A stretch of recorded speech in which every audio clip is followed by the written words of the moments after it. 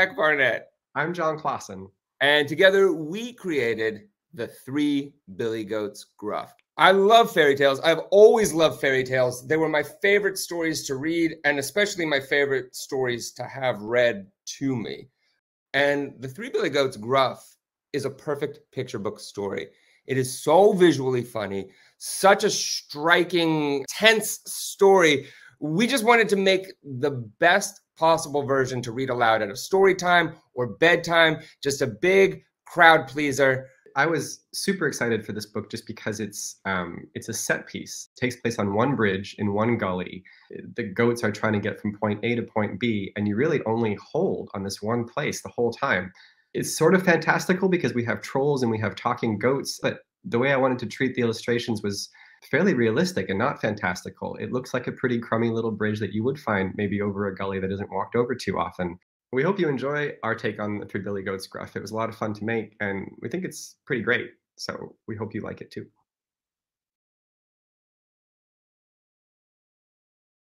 When I was in the 4th grade, I read a young adult biography of Martin Luther King Jr. And in that book, I learned the story of Rosa Parks and her pivotal contributions to the civil rights struggle in this country. Since then, I have dedicated my life to studying Black women who have made a change in their environment across history.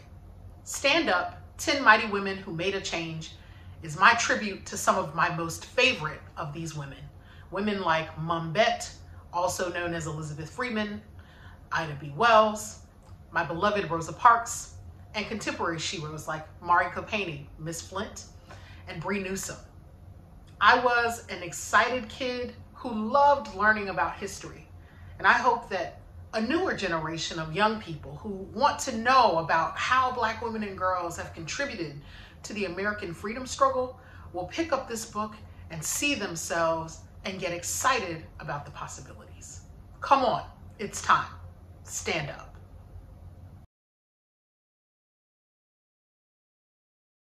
Hi, I'm Belen Woodard, the author of the new book, More Than Peach. Has anyone ever asked you to hand them the skin color crayon? Did you know they meant the peach crayon, and maybe your skin wasn't peach, or you knew that not everyone's skin was? I noticed this dilemma a few years ago in my classroom, and I decided to do something about it. Instead of handing them the peach crayon, I asked, which one? Skin could be a number of any different beautiful colors. Not only did I change the language in my classroom, but I also created More Than Peach crayons that are for all skin colors. My book, with illustrations by Fannie Liam, tells the story of how I became the world's first crayon activist. It also includes a guide to help kids make change in their own community.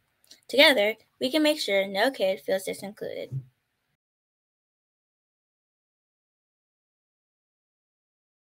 Hi, I'm Hannah Stiefel, author of The Tower of Life, illustrated by Susan Gall. I was inspired to tell Yafa Elyaf's story when I read about her in the New York Times. Yafa was born in a town called Ajacek in Poland in 1935. Her grandmother was the town photographer, and people would send their family photographs to their relatives all over the world on the eve of the Jewish New Year. But in 1941, the Nazis invaded, and Yafa and her family fled. In 2 days, 900 years of history in Ajacek were uprooted. And in 1979, Jimmy Carter asked Yafa to help build a memorial to the victims of the Holocaust in Washington, D.C. But Yafa didn't want to focus on death and darkness. Instead, she wanted to focus on lives lived, not lost. So she set out on a sacred mission to travel the world and find photographs of every man, woman, and child who had lived in Ajacek.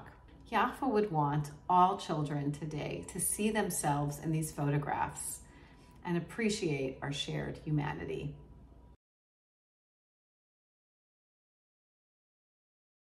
Hey everyone, I'm Charles R. Smith Jr., here to talk about my newest book, Bessie the Motorcycle Queen. When I came across Bessie's story years ago, I had never heard of this young Black woman who traveled by motorcycle across the country during the 1920s with their destinations determined by a flip of the coin.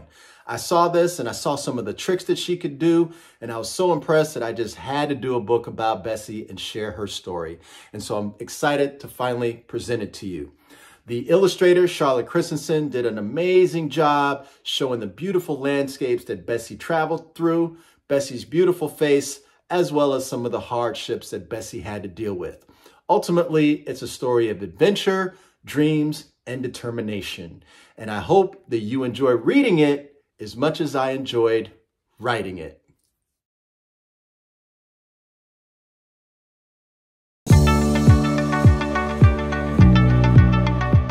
Hello, I'm Lizette Serrano. I am so excited to share a truly awesome middle grade list for the fall preview. We have new books from Alan Gratz, Amy Serin King, Raman Philbrick, Sarah Malinowski, and Cece Harrington shares her beautiful debut, Wild Oak. See, I told you, awesome. You'll be hearing from all of them and more in just a minute. But first, let me tell you about a few more titles. Fans of Judy Blume, the Vanderbeekers 141st Street, and the Penderwicks will love Honey and Me, a funny, charismatic story of Mila, a Jewish girl striving to forge her own identity in the shadow of her fearless best friend, Honey. Charming, authentic, and wise, Honey and Me is a classic coming-of-age story filled with relatable middle-grade struggles, keen insight, and sparkling humor. Next up is Controlled Burn, a story that blends family, friendship, and the rocky path towards healing our deepest fears. 12-year-old Maya's parents said she's lucky to have smelled the smoke and pulled her sister, Amelia, out of their burning house. But is it really lucky when Amelia's in the hospital, covered in burns, and Maya knows it was her candle that started the fire in the first place? As she begins to figure out how to face her guilt, she'll discover there's a fine line between fear and adventure. And when danger strikes again, Maya must summon all her bravery to save those she loves the most. Publishers Weekly called The Last Gate of the Emperor an enthralling tale of resilience, family, and bravery that will entertain young sci-fi lovers.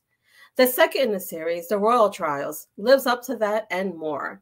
Yared has traveled light years to find his place in the universe, but the spacefaring Axum Empire is still fractured. Now they return to the planet where the galaxy-spanning civilization began, Earth. Kelly Yang fans, get ready. Mia Tang is going for the goal, and Key Player, the fourth front desk novel by New York Times bestselling author Kelly Yang. The Women's World Cup is coming to Southern California. Everyone is soccer crazy, especially Mia. As Mia aims for her goal, she'll have to face prejudice, discrimination, and her own fears.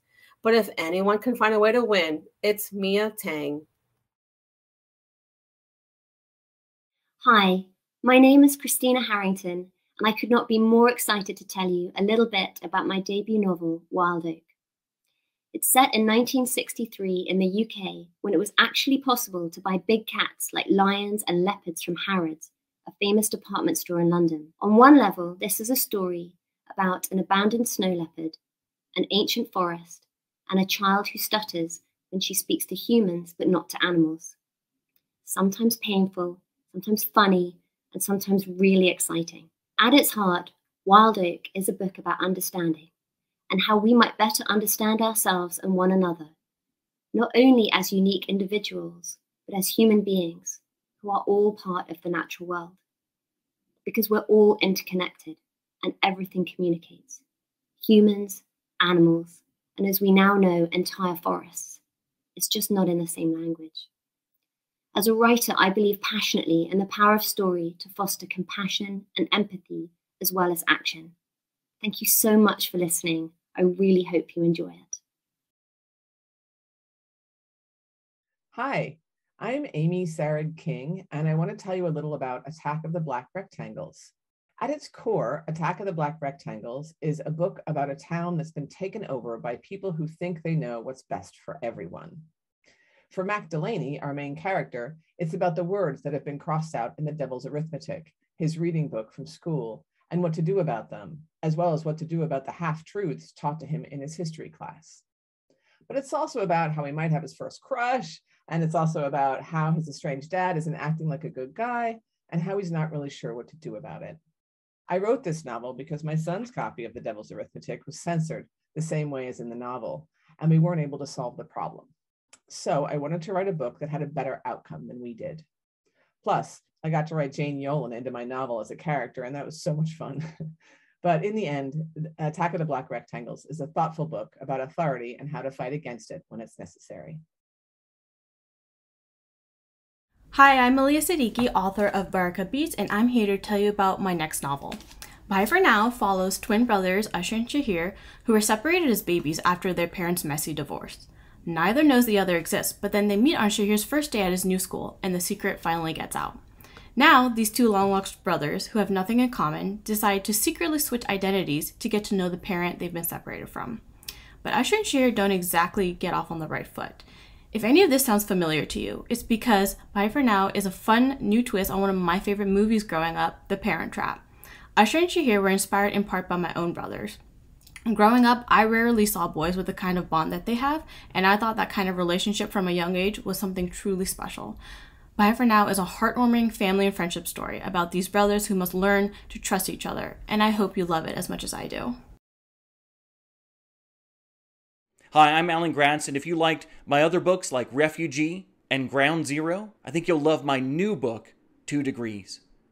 2 Degrees is a story of desperate survival in the face of overwhelming danger.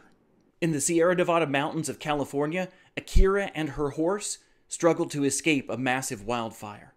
In Churchill, Manitoba, Owen and his friend George flee starving polar bears that have been stranded on land by melting sea ice. And in Miami, Florida, Natalie fights to keep her head above water and save her neighbor's dog as her city drowns in a hurricane. Though they live thousands of miles from each other and face unique challenges, Akira, Owen, George, and Natalie will come to understand that they are deeply connected in ways that will change their lives and, just maybe, change the world. I hope you'll read 2 Degrees and that it connects with you too. Hi everyone, my name is Lindsay Puckett and I am the author of The Glass Witch, a middle grade fantasy pitched as Hocus Pocus meets Julia Murphy's Dumplin'. The story follows 12-year-old Addie, who is a little chubby, angry witch who begrudgingly has to join the town's Halloween-themed pageant in order to rid the town of a vicious witch hunter. I wrote this story because in middle school, I never got to see girls that look like me get to slay the dragon or pull the sword from the stone or, you know, just be the hero. It seems like if there was a chubby girl, she was always allocated to the comic relief side character or, far more likely, the villain. I realized that I hadn't just written the book that I needed for me, but really it was a book that could be shared with other chubby, spicy little angry girls out there who never got to see themselves as the heroes in the stories they so desperately needed. Hi, my name is Rod Philbrick, and I'm going to tell you how I came up with the idea for my latest novel, We Own the Sky. My family had an old sea trunk full of photographs when I was a kid, and some of those photographs were of my very young at the time Irish Catholic grandmother, who had come from Chicago to settle into a very small town in New Hampshire. And family legend had it that soon after she arrived, the Ku Klux Klan surrounded the house at night and burned a cross because of the fact that she was both Irish and Catholic. The other photographs included some of my grandfather's first cousin, a really remarkable woman named Ruth Law. She was one of the early aviators back in the day, and she became very famous as a long-distance flyer and eventually had a flying circus. And for years I wondered how I could combine those two themes and come up with one coherent story, which I think I finally managed to do, and I hope you enjoy it. Hi, I'm Miles. On the surface, The Terrell Show is a funny and poignant look at Terrell Edwards, an 11-year-old African-American boy who's a lot like most kids his age. I mean, he's busy balancing a life filled with school, friendships, home life, hopes, plans, expectations, and realities. But really, it's about learning to process life as you practice naming your inner feelings and then finding comfortable ways to honestly and effectively communicate with others. Terrell's solution is a daily imaginary podcast that he does in his head, a podcast that he does for an audience of one, himself, and occasionally his buddy Boogie, who somehow thinks he's a co-host in Terrell's head. That's Boogie. Through this podcast, Terrell has an opportunity to process key moments from his life, some funny, some stressful, some emotional, but all get an honest look as he learns to name his feelings and to seek help from his trusted but unknowing podcast guests. So please check out The Terrell Show. With an audience of only one, he could definitely use the ratings. Hi, I'm Sarah Mlynowski, the author of Whatever After and the co-author of Upside Down Magic. Today I'm here to tell you about my new novel and series, Best Wishes. Becca Singer is a 10-year-old girl living in New York City. After Becca's best friend tells her she doesn't want to be friends anymore, Becca receives a mysterious package in the mail that contains a magical wish-granting bracelet. Becca wishes for friends, lots of friends. Suddenly, all the kids at school want to be besties. So does her mom and her principal. Chaos ensues. By the end of the book, Becca learns that she's brave and strong enough to make her own magic. Then a new name and address appear on the package, Addie Asante in Ohio, and Becca mails it off. I created Best Wishes because I love stories about wish fulfillment, but also because now more than ever, I wanted to celebrate the power of connection, the importance of kindness, and the true magic of friendship. Happy wishing!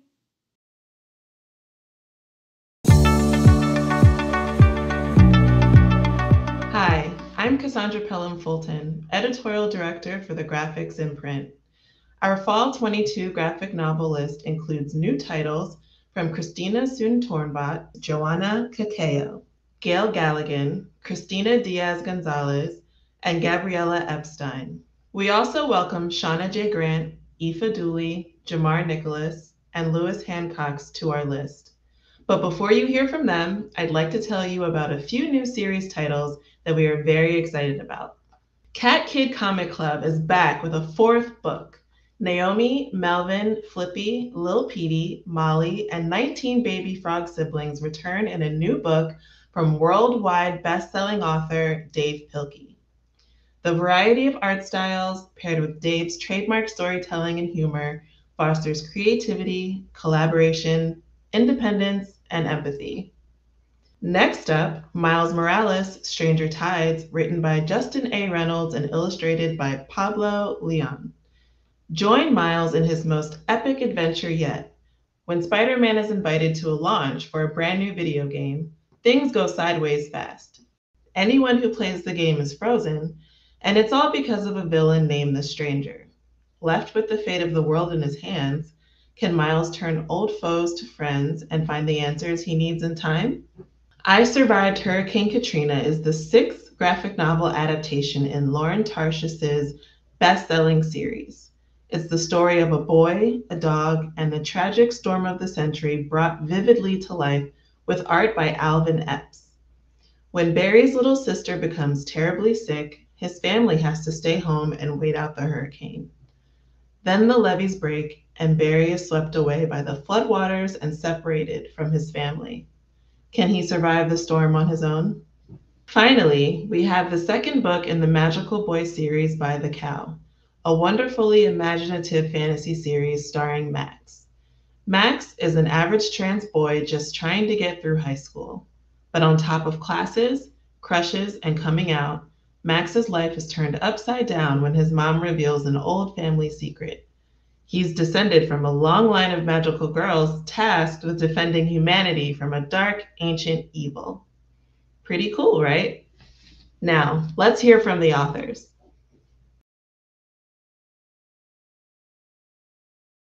Hi there, my name is Shauna J. Grant, and I'm the creator of Mimi and the Cutie Catastrophe. It's a story about a girl named Mimi exploring all the ways that she could be more than just cute. But the more Mimi tries to change herself, the more she realizes it's best to be true to herself and true to her friends. I grew up in New York City, and I've always wanted to create stories that reflected my childhood, sprinkled with a dose of magic. While working on Mimi, I was inspired by memories of playing with my cousins as a child, and how important it is to show Black and brown children experiencing a joyful, magical life. I hope this book inspires kids to find the magic inside themselves, just as Mimi does. I'm Christina Soon-Tornvat, and I'm the author of The Tryout. My name is Joanna Cacao, and I'm the illustrator. This is the story of when I tried out for middle school cheerleader, when I had to perform in a huge gym with every kid in my grade watching, and then they all voted on who would make the squad. This is also the story of growing up as an Asian American kid in a small Texas town. It's about making the best friends of my life And it's about how middle school can sometimes be horrifying, but it can also be hilarious and unforgettable. Growing up, I went to predominantly white schools in elementary and middle school and have experienced similar situations that are in this story.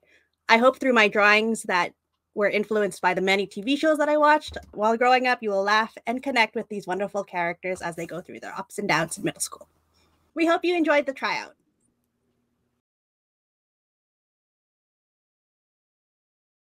Hi, I'm Cristina Diaz-Gonzalez, and I am the author of the upcoming graphic novel, Invisible.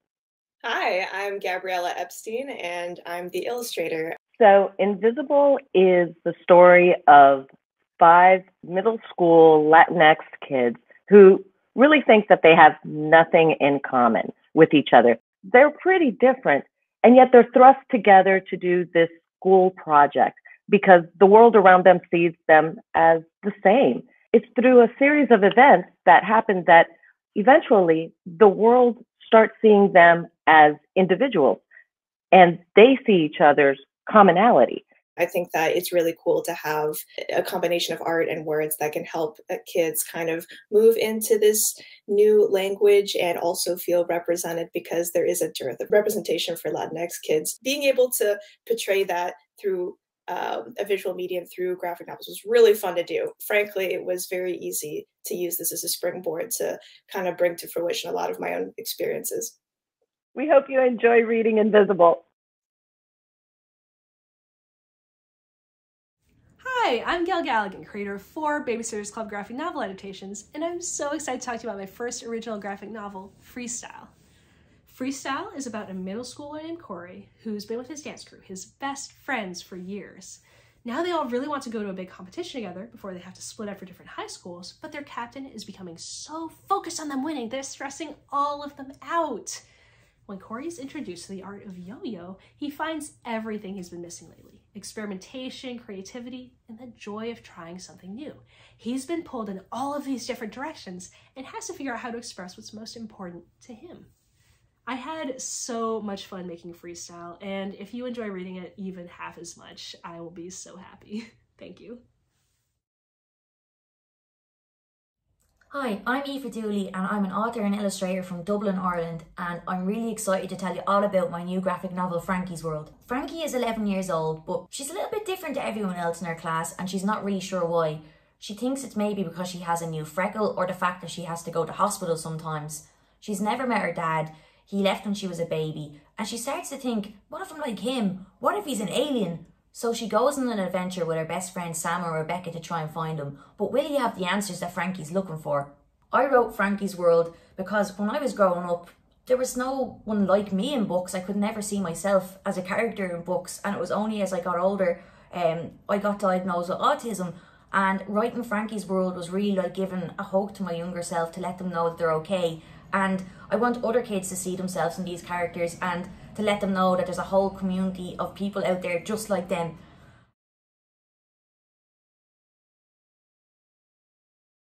Hey guys, how are you? I'm Jamar Nicholas, author and illustrator of Leon the Extraordinary.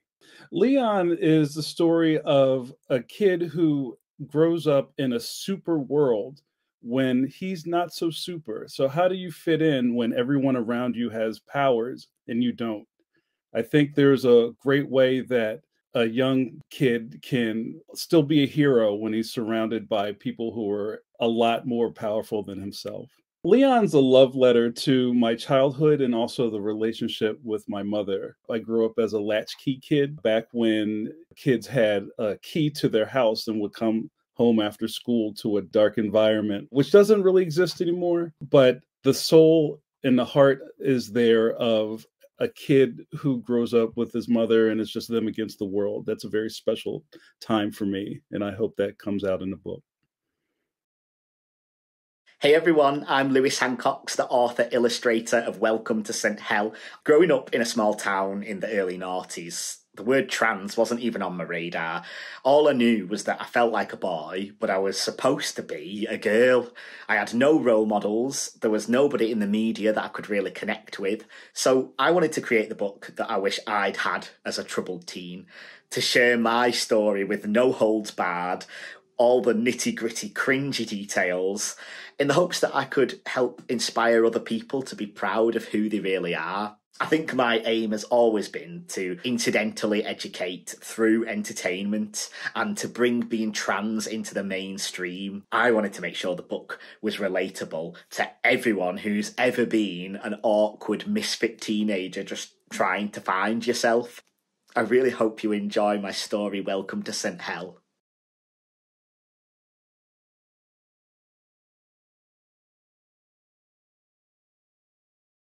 Hi, I'm David Levithan, editorial director and publisher here at Scholastic, and so excited to be presenting the YA titles and to kick off the YA part of our preview. We've got such an extraordinary fall list with so many incredible authors and incredible stories to be told. A couple of them that I'm particularly excited about. I don't know about you, but I want to live in a Heartstopper world, and Alice Oseman is just one of the best writers of YA today, and I'm so glad that we have a novel from her on our fall list, I Was Born for This, which follows Angel, who is the fan of a band called The Ark, and Jimmy, who is the trans lead singer of that band. And the book is all about how their lives end up crashing together and how they end up helping each other. It is wonderful. If you love Heartstopper, if you loved Alice's novel Loveless, you're really going to love I Was Born for This. In a completely different direction, showing the diversity of our list, we have Beneath the Wide Silk Sky. This is a spectacular debut, and it's a historical novel in the tradition of Ruta Sepetys or Sharon Cameron.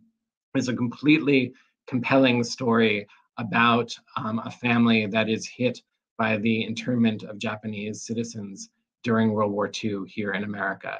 It is a devastating read, but it is an illuminating read, and again marks the debut of Emily Inoue Huey, who I think is just going to have a long career in YA, writing this beautiful, beautiful historical fiction.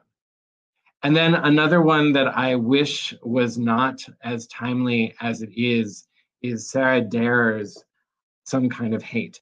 And this is the story, which is all too true, about a boy named Declan who, because of gaming and because of video games, gets drawn into the world of white nationalism and anti-Semitism. And it is, again, so of the moment, and it's something we really need to be talking about. It is such a strong novel about the seeds of hate and how we can actually counterbalance the seeds of hate. We have some early blurbs.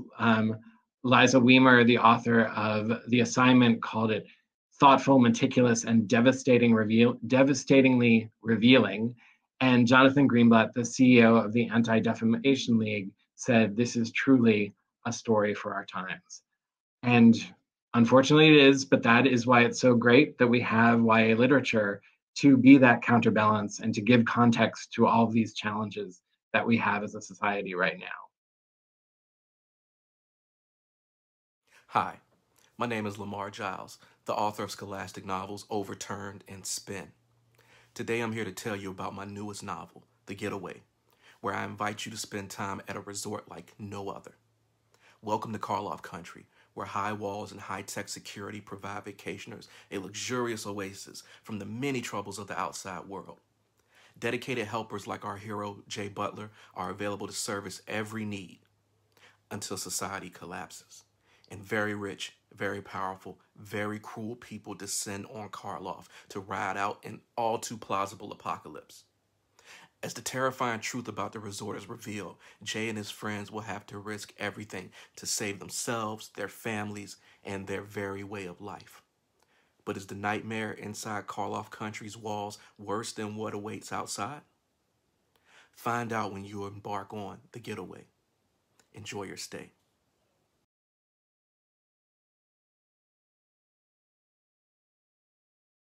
I'm Harper Glenn, author of Monarch Rising. Monarch Rising is a book about two teens, Joe Marnock and Cole Wells. Joe craves love, and Cole believes that love's a tool.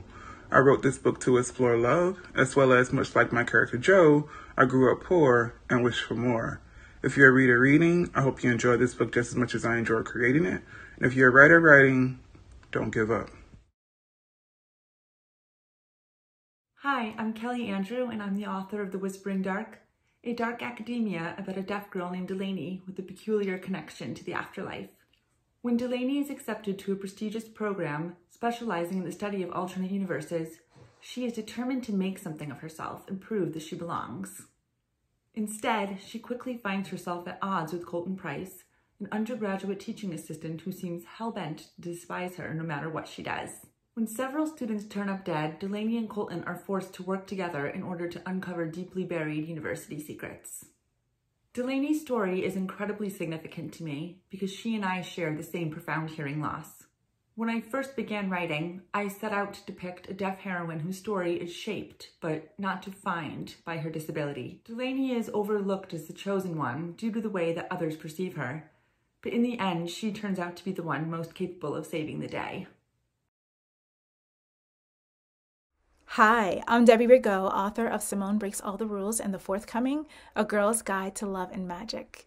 When a rogue voodoo spirit seems to take possession of Cicely's high priestess aunt, she enlists the help of a fast-thinking bestie and her very cute crush to gather the ceremonial items they'll need to unpossess her aunt.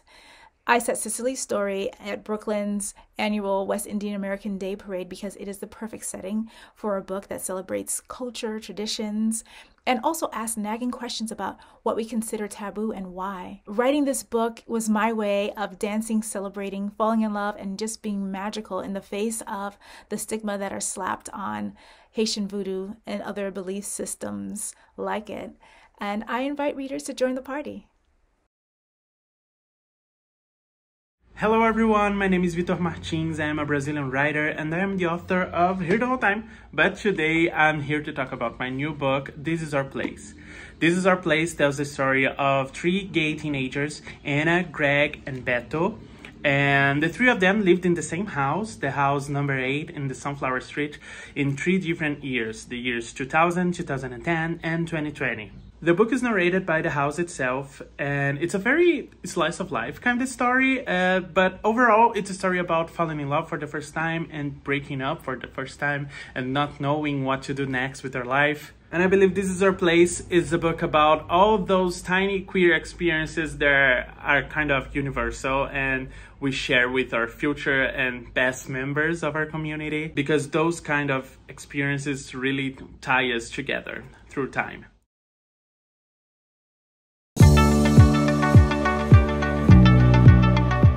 Hello, I'm Emily Hedelson, Director of Educational and Library Marketing. What a joy to be with you all today talking about my favorite type of book, nonfiction.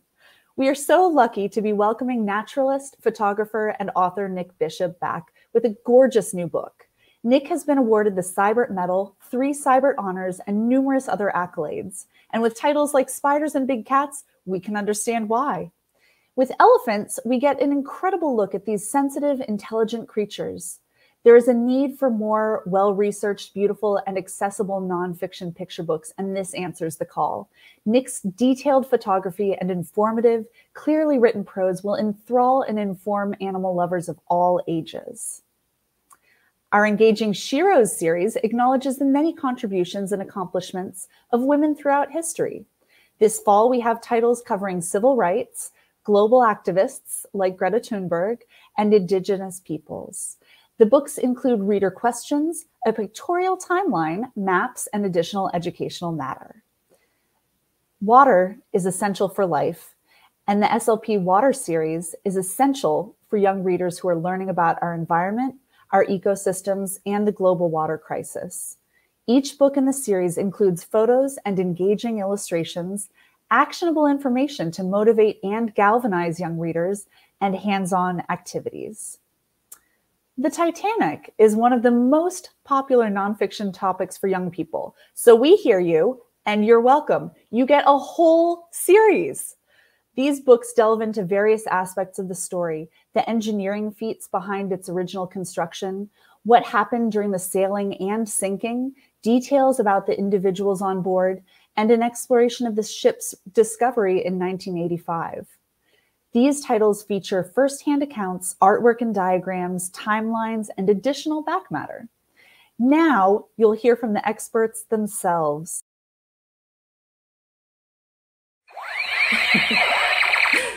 Greetings, Earthlings. I've come a long way, light years, in fact, to tell you about Candace Fleming's new middle grade nonfiction book, Crash from Outer Space.